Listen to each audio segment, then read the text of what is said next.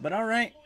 So The Boys has dropped their season 4 trailer. Obviously, I have seen The Boys for the first time. I went through like that whole run of season 1 to 3, like very fast.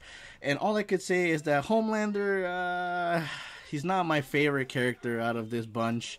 Cause I don't know. I just don't find the appeal of him. Like, yes, there's some people that are saying, but what about this moment? And what about this moment? Yeah, he still doesn't get my attention for my favorite character out of the whole bunch from The Boys. But obviously, if you have watched it, let me know who's your favorite character down in the comments. And yeah, and obviously if you're hearing background sound, obviously that is not coming from me. Just to let you guys know. But yeah, let's check this out for season 4. All I will say that this is a very something else of a superhero Greece. Place. All democracies fail because people are fucking stupid. Damn. Starlight. There she is. With the boy, Huey. Who builds your And if I'm monuments? talking about it, then obviously I'm just mentioning it. And goodness, Deep. Going with your same bullcrap again. I do not like Deep as well. Deep is just weird. Tear it apart themselves. Oh. You just gotta nudge them a little. So they're having like a fight. A civil fight. Then you get to Between slip the in. Starlight followers and the You want Homelander saving. followers. And all he wants is chaos. Like Caesar. Like Caesar.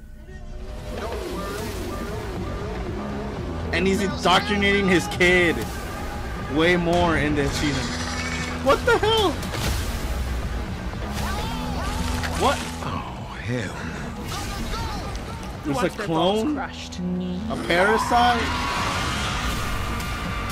What the? Your team.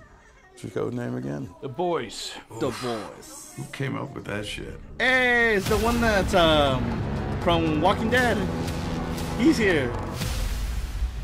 And he's probably killed someone. Well, damn. So obviously Homelander's gonna try to bring chaos with his followers that he has. He's gonna try to indoctrinate his son to become the next Homelander Jr. and be the most conniving asshole that there is, because that's what they see him as a conniving asshole. But obviously he is free in this whole season, and obviously there's chaos going in with some more superheroes with some weird powers, and also there's a parasite apparently. But if you haven't seen The Boys, I definitely recommend you to check it out. It is gonna be a little bit out of your comfort when it comes to superheroes, because it's not Marvel, it's not DC, but this universe is definitely something else, and I definitely recommend it.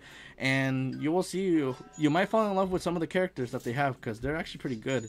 And also watch Gen V, because it's also a sub story and it follows through with what's going on in here. So obviously I do recommend The Boys and Gen V after that. So damn, I'm excited now for season 4. It looks like it has a good premise of where it's going. Let's go.